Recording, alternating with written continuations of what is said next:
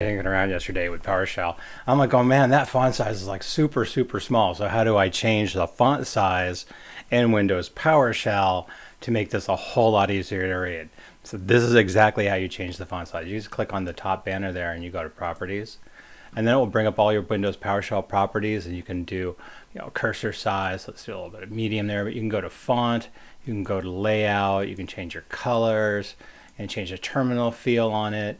But basically font, and because I'm going to be doing a bunch of recording, let's see what happens if I get to 38. That should be pretty good. Yeah, that's a nice big size there. It resized the whole window for me.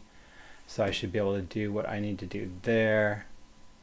Bring that down a little bit, and then let's go ahead and see what happens if I do AWS version to kind of help me out.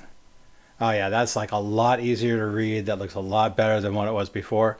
But that's essentially how you do it. And this is like one of the easiest things ever in the entire world. Just go there, click on the upper banner here, go to properties, pick out however you want this thing to look. You can even pick out a bigger font if you want. I think I'm going to stick with this one though for what I'm doing. There you go. Today's tip and trick with Windows and to setting the font size in Windows PowerShell. Have a great day.